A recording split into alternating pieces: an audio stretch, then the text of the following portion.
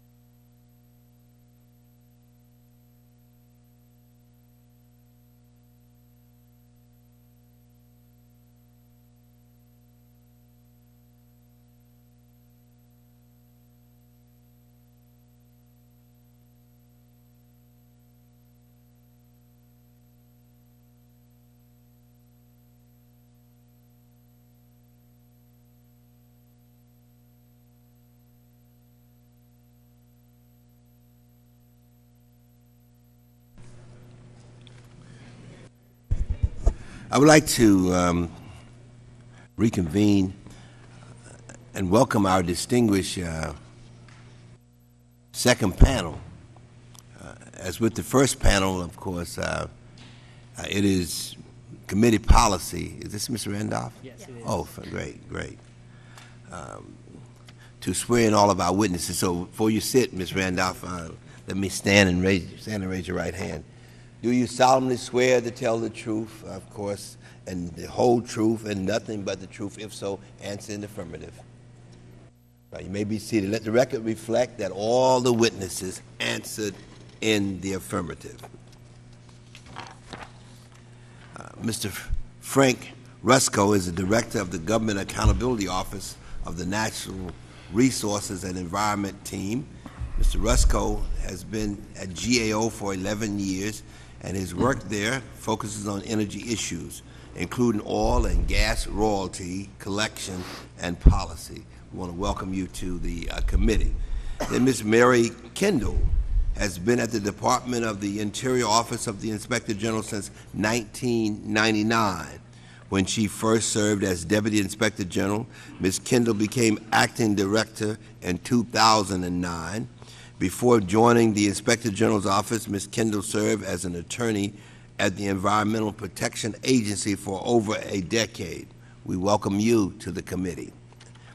Ms. Danielle Bryan has been the Executive Director of the Project on Government Oversight since 1993. Ms. Bryan has led numerous investigations that have exposed wasteful government spending and helped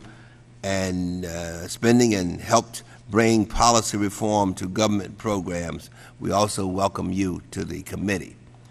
Ms. Randolph is the parish president, and of course, pronounced Lafouche. Thank you very much. Worked on that all night. As well as serving as parish president, Ms. Randolph is the owner of a public relations and advertising company and was previously an editor at the Latouche Gazette. We welcome you. At this time, I ask that each witness deliver their 5-minute testimony, in which will allow us an opportunity to raise questions with you. And let me just sort of go through the procedure. You start out, the light is on green, then it goes to yellow, which means you have a minute to sum up, and then of course it's on red, and then at that time the members will raise questions with you. So I would like to begin with you, Mr. Rusko, and for your 5 minutes, and just come right down the line. And here again, we welcome you to the committee. Mr. Rusko, you may begin. Thank you, Chairman Towns, members of the committee. Thank you for the opportunity to speak today about Interior's reorganization of the Minerals Management Service.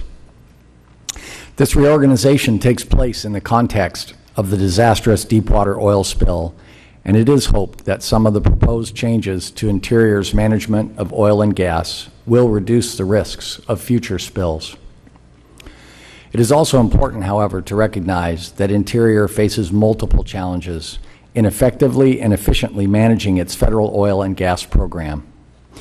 Over the past 5 years, GAO and others have evaluated many aspects of Interior's management of oil and gas production on federal lands and waters, and have found many deficiencies. As a result, we have recommended numerous changes to the program.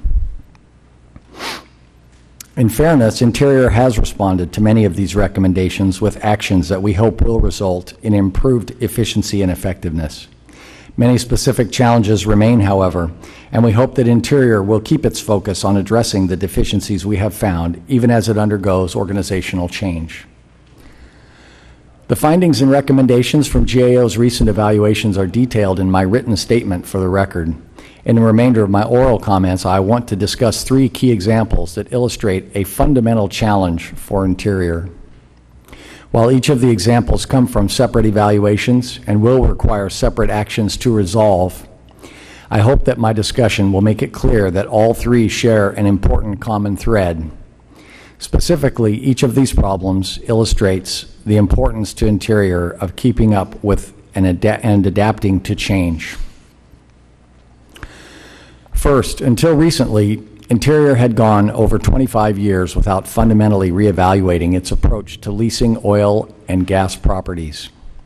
When we evaluated Interior's lease management practices, we found that Interior did less than other resource owners to encourage diligent development. Specifically, other resource owners did more than Interior to require or incentivize rapid development of promising oil and gas leases, while offering more time for development of less promising or more speculative leases. Second, until recently, Interior had gone for over 20 years without fundamentally reevaluating its approach to collecting revenue for oil and gas production. When we evaluated Interior's approach in the context of what other resource owners do, we found that the federal government collected among the lowest levels of revenue from over 100 systems evaluated.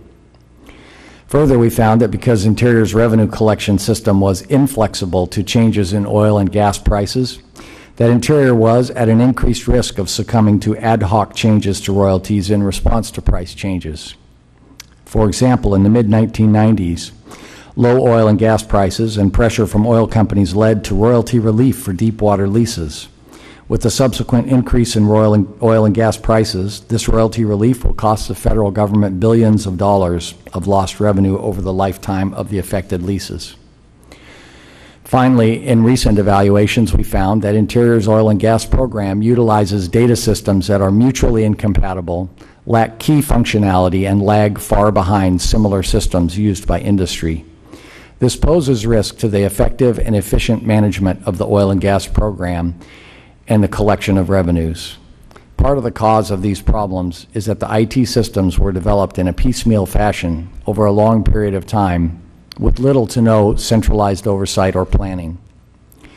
We are encouraged that Interior has begun recently to reevaluate its leasing policies, its revenue collection, and that Interior recognizes it faces significant IT challenges. However, the potential for future management problems will remain until and unless Interior adopts an effective risk-based approach that periodically evaluates and adapts to changes in the oil and gas industry, the practices of other resource owners, the IT environment, as well as other significant facets of oil and gas management. There is risk inherent in all activities, and completely eliminating the risk associated with oil and gas development is not possible.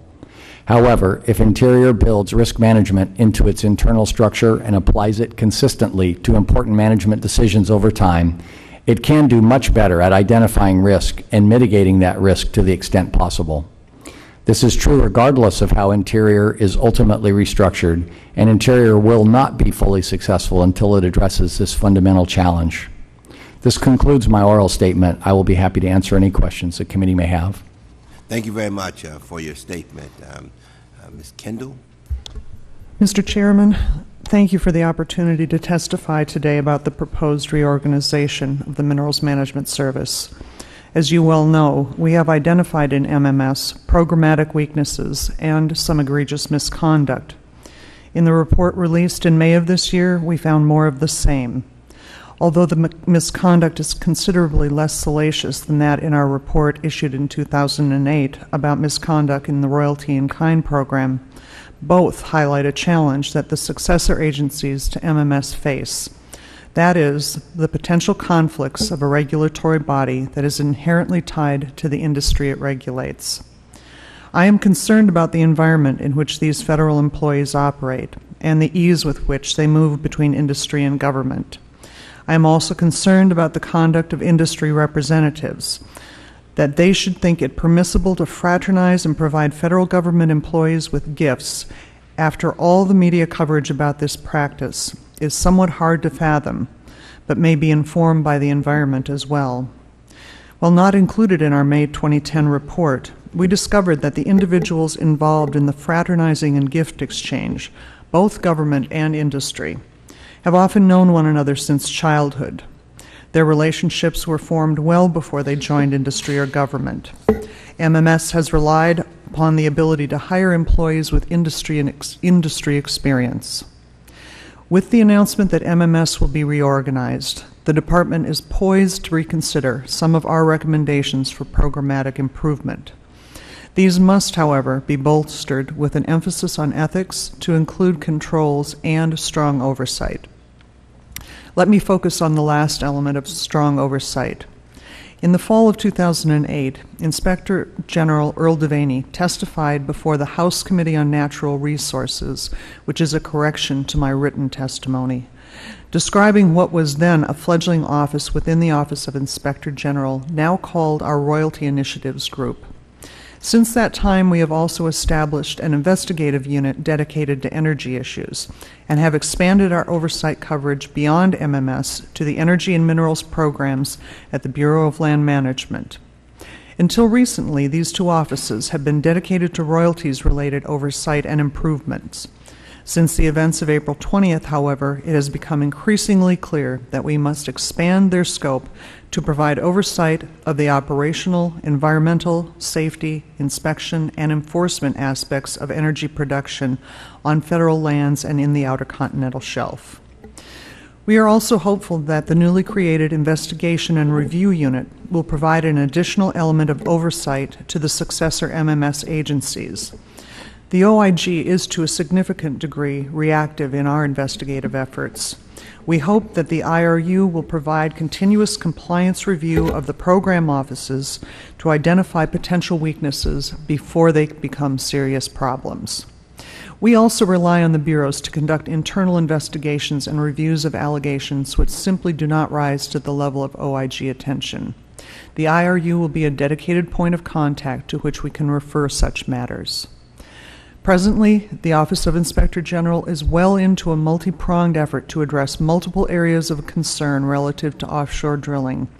We have dedicated most of our Central Region staff to this undertaking. We are also participating in the investigations being led by the Department of Justice into the events that led to the disaster on the Deepwater Horizon and the catastrophic events following. In addition to these efforts, we will continue building our oversight capacity beyond royalties into the areas of safety and oversight of drilling operations, both on and offshore.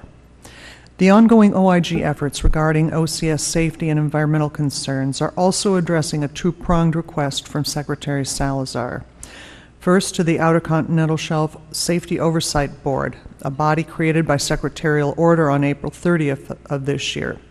The Secretary requested that the Board make recommendations to improve and strengthen the Department's overall management, regulation, and oversight of OCS operations. Second, the Secretary asked the OIG to address specific deficiencies in MMS policies or practices that need to be addressed to ensure that operations in the OCS are conducted safely, protective of human life, health, and the environment. Since these two requests were so similar in scope, the OIG effort will respond twofold to these requests by the Secretary. While we will provide the Safety Oversight Board our findings and recommendations by mid-August, we have already found several areas that call for further review, and we will continue to pursue these to conclusion. Mr. Chairman, that concludes my prepared testimony today, and I'd be happy to answer any questions. Thank you very much, and I appreciate your testimony. Ms. Bryan. Thank you, Chairman, for inviting me to testify. I also want to thank Ranking Member Issa and Representative Maloney for their unrelenting oversight of this troubled agency. We've been working with Representative Maloney for about 15 years on this issue. MMS was created in 1982 because royalty collections had been buried inside the USGS, yet the oversight functions again were buried in MMS beneath their other mission of promoting oil and gas production. If there is any small silver lining to the Gulf disaster, it is that it has called attention to long-needed reforms. And while the reorganization is a good step, we have real concerns about its implementation and whether those who are planning it are really consulting the appropriate stakeholders. We also have to fix the frequency with which officials have gone through the revolving door, as has been discussed many times this morning, but I really think the egregious example of the two recent MMS directors going to become presidents of an offshore drillers association needs a little bit further discussion, because the MMS director was joining a trade association whose explicit mission was to secure, quote, a favorable regulatory environment for offshore oil and gas drillers. Yet they were the very regulators when they had been working in the public sector. So you have to ask, whose interests were they actually serving when they were the regulator? There have been several major improvements to ethics at Interior, and further steps to slow the revolving door are in legislation passed by both the Senate Energy and House Natural Resources Committees. We do hope the House's stronger provision is soon passed into law. The second problem is that MMS has always been dependent on industry for technical knowledge and allowed industry to operate largely on what the GAO described as an honor system. Representative Maloney's legislation will significantly help MMS gain back some of its upper hand. When it comes to inspectors, it's hard for Interior to attract and keep the talent it needs when inspectors are starting as GS7. And this is a very important point. There's so much emphasis on the revolving door, which is very important for us to be focusing on. But if we only look at that and not on how we're compensating those who are working as inspectors, I think it's a huge problem. POGO's learned of one inspector, for example, who after 3 years on the job has still had no training. So we need to be investing in these inspectors. The last inspection conducted on the Deepwater Horizon was performed by an inspector who is still in training. The government must establish federal training academies, like those for mine safety and the FBI, to ensure that inspectors, both on and offshore, are receiving regular training not paid for or run by industry.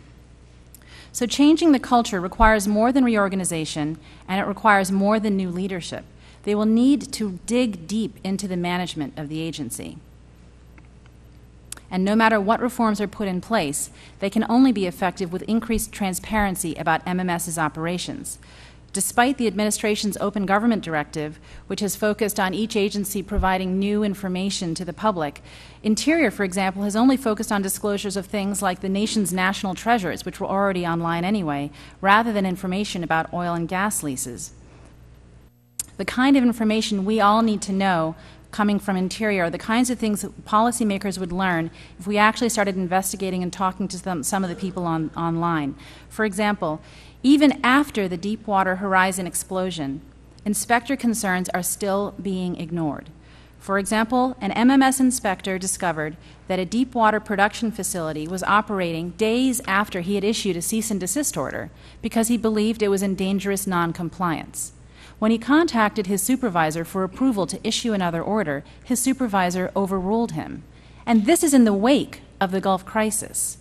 We've learned that this incident is not unique, but has become a common practice where inspectors feel they need to ask permission from their supervisors because they are more likely to get in trouble for issuing an incident of noncompliance than for not issuing one. This is where the real work will have to happen, changing that culture. MMS inspectors are just beginning to speak out, despite the fact that they have no real whistleblower protections. And I can tell you with experience that MMS has been a hostile place for whistleblowers. If there's another takeaway from the disaster, it's that whistleblower protections for federal employees are urgently needed and would be offered through the legislation sponsored by Representatives Van Hollen and Platts, the Whistleblower Protection Enhancement Act. Ultimately, MMS must reorganize its priorities to serve taxpayers and protect their resources and not industry. As an important first step, Congress must enact H.R. 3534 and S. 3516. Thank you again for your oversight of MMS, and I look forward to answering your questions. Thank you very much for your testimony. Ms. Randolph. Thank you, Mr. Chairman. Thank you, Mr. Chairman. On May 8th, oil first appeared on the shores of our parish from the Deepwater Horizon blowout, an event caused by reckless, tragic, disastrous decisions made by BP personnel who obviously did not follow established safety guidelines. We have now endured 74 days of relentless effort to protect our wetlands and our wildlife. Birds don't fly, fish don't swim, and fishermen can't make a living. Then came the moratorium on deepwater drilling, literally adding insult to injury.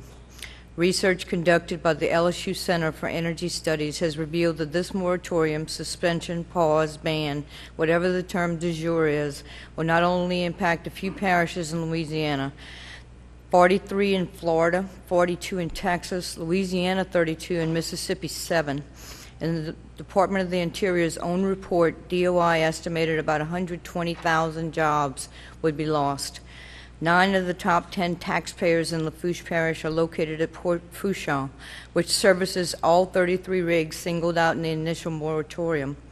The spill has decimated the fishing industry. The moratorium will essentially end life as we know it in our parish. No business can survive a 6-month pause and this much uncertainty. Up to 40% of our property tax base could be lost by 2012 as a result of the drilling ban. Rig owners have stated in testimony to the President's Commission on the Oil Spill that they intend to leave the Gulf for other opportunities elsewhere in the world. Some service company employees have been offered transfers to locations in other states. Families are now making decisions as to whether the husband and father or the wife and mother will live elsewhere, with the rest of the family staying behind to finish schooling. These are the lucky ones. The rest will be terminated. In Lafourche, that could be 10,000 people. This ban is sending a mixed message. In April 2010, the unemployment rate in our parish was 4.4%, the lowest in the nation. By November 30th, the stated end of the moratorium, the number of unemployed will increase dramatically. In this country, a whole lot of money has been borrowed to create jobs to stimulate the economy.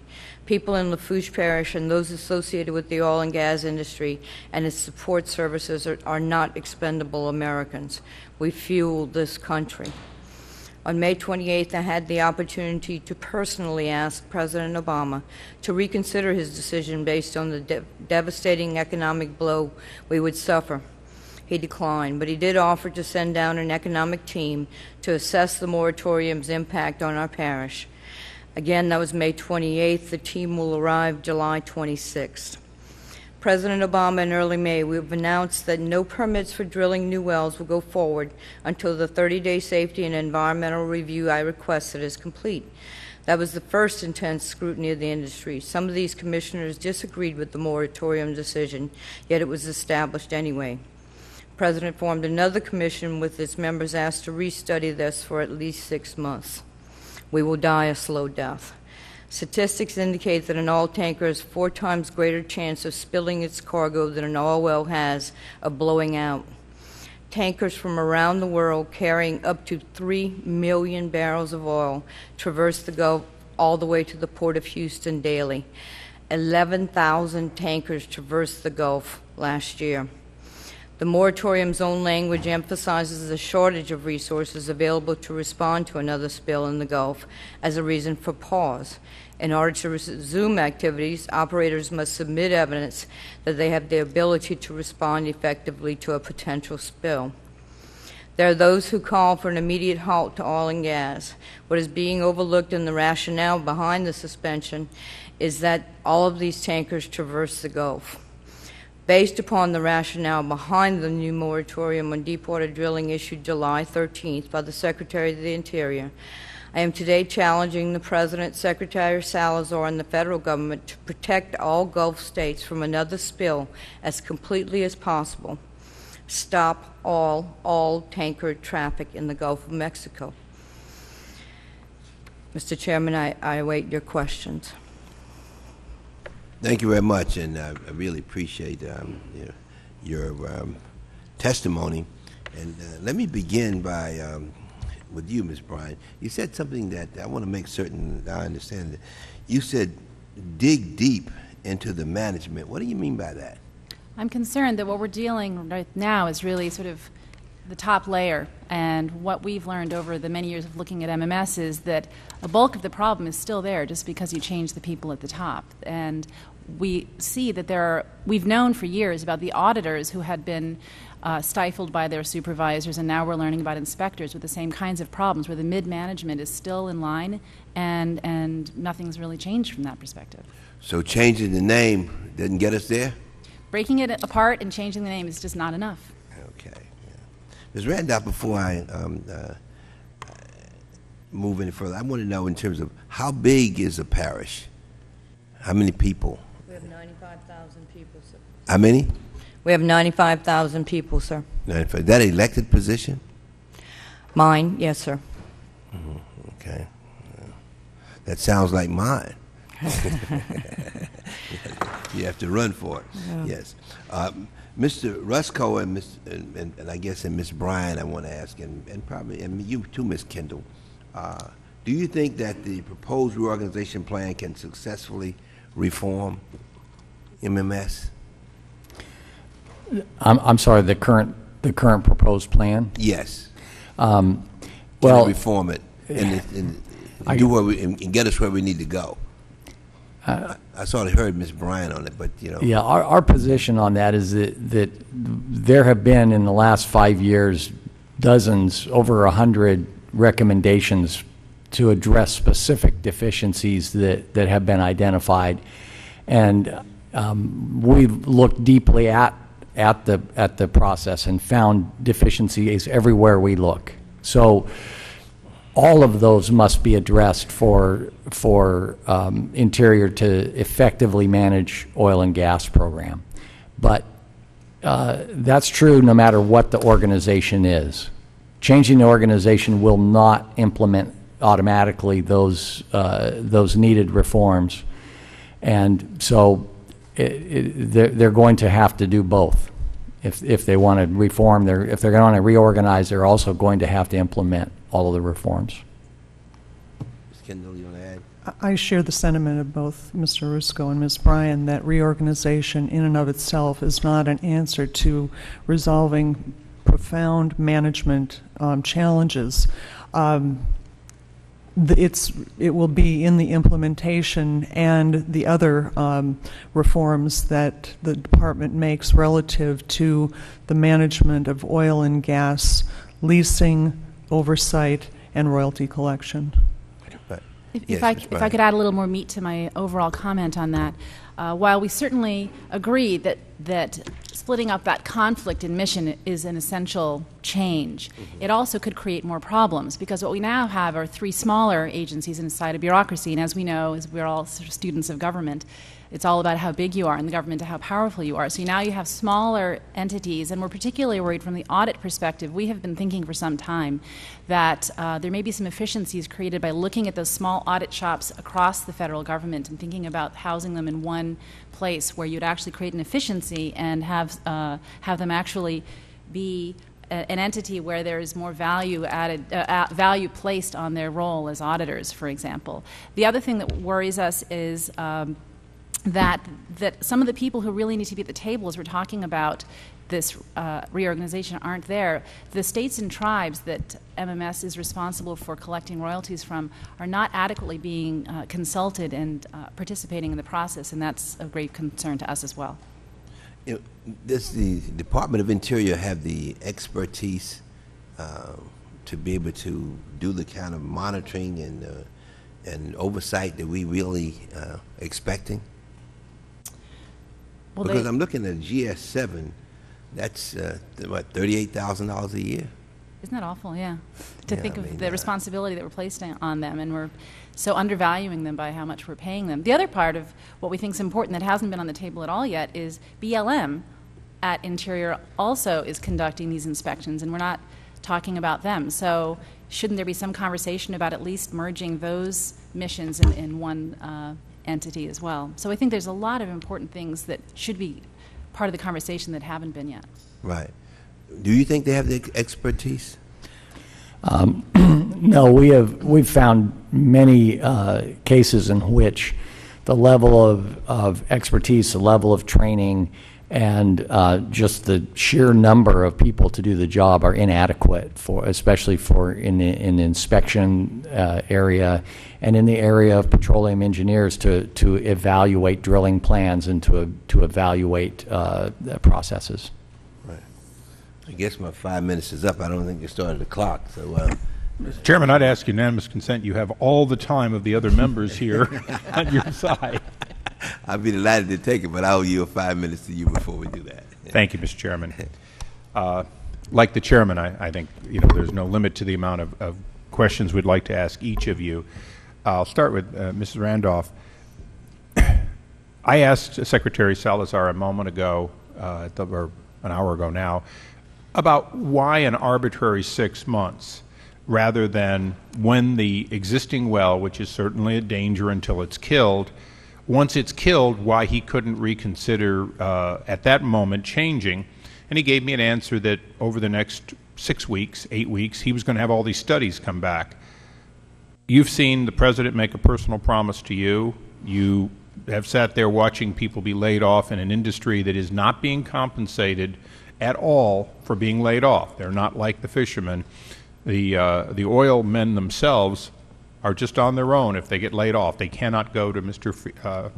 Feinberg to ask for any money because they're not part of the, quote, affected directly.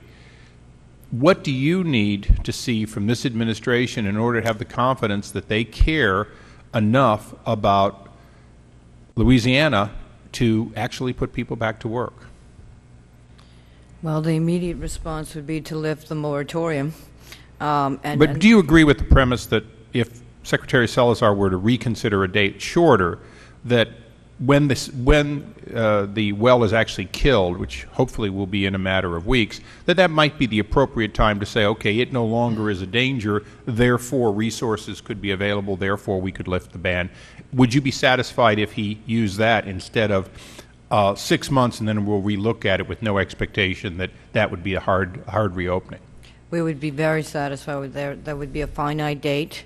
The industry itself could make decisions based upon that date, and therefore we would not lose all the service company jobs that are associated with it. Yes, but my concern this morning is this, Mr. Balmer talked about another study that begins, or additional hearings that begin on August 4th and end on September 15th, with a report due on October 31st. So it's another study that doesn't provide us any direction. Well, and unfortunately, that'll be 2 days before or 3 days before the midterm elections. I suspect no one's going to look at them until after that date, too. Ms. Bryan, you and I have worked together on transparency and will continue to. Mrs. Randolph particularly has experience about ghost assets, all the parishes do, where there are claims in writing that X amount of skimmers, X amount of various assets are brought to bear, and then we find out they actually weren't there. And we, to be honest, do not know if the total number of skimmers that each were claimed is greater than the total number of skimmers ever contracted. Do you have any better transparency at all? Have you been able to get any better information on what the real assets that brought to bear were? And if not, why do you think you're not seeing it? We have not had any better access to information. We do think that there's a tremendous problem with the lack of transparency in this entire cleanup operation. I think part of the problem is there has been an acceptance that BP was in charge for a long time, and sort of leaving it to the private sector, which we really believe this is something where the government should be in charge and making all information public to the general public, and that just hasn't been the case. Well, you know, one of the interesting things that I discovered with the chairman when we went down there is that they run consensus management, which is a nice way of saying one group's in charge, except really they're not in charge. It takes everyone to have a decision. Therefore, nobody's really accountable. Therefore, the decision to release is probably beyond the expertise of everybody. It's no way to run a railroad. I guess I'm going to sort of pose to both of you for a second, and I think, Mr. Rusko, because of your past studies, I think you see it, but you've both been asked, this reorganization, if you will, moving the deck chairs on the Titanic, doesn't it inherently delay the ability of the organization, while they're busy reorganizing, from getting to the various failures that both of you have seen in past inspections and studies? That is a concern that we have.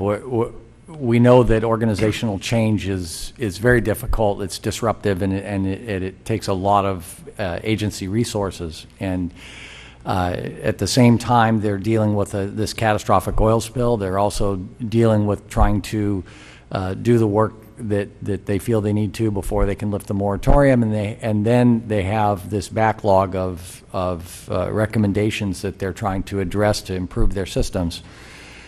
It is a concern. Ms. Kendall, same for you. I assume that it's very hard for your various IGs and so on to, the people that work for you, to actually figure out who you're supposed to look at and what you're supposed to oversee if the chairs are moving around. I'm assuming that one of the problems right now is you really don't know which one of these three entities to focus on. Is that correct? Just during the reorganization. During the reorganization? Yes, ma'am. Yeah, what we're really trying to do is focus on issue areas, but following those issue areas as they're being moved around has not yet become a challenge because the actual movement hasn't taken place, but I imagine it would be in the future. One quick last question, if I could, Chairman. The Chairman and I enjoy the title of Oversight and Reform. And the theory of that is that Congress has an absolute right to, if you will, intervene in the organization of government. Congress actually authorizes who gets to be a cabinet or not. We created the cabinet position for Homeland Security and so on.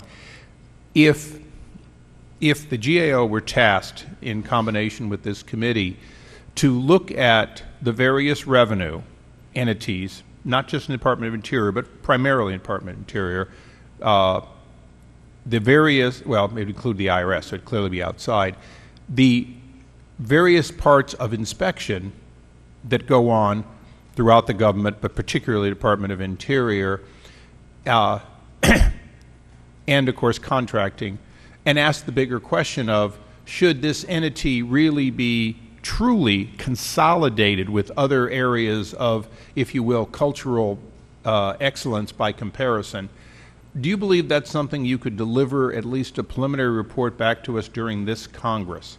In other words, are the basic facts of these other entities, their existence, for consideration by this committee something that we could begin working on before the lights go out at the end of December?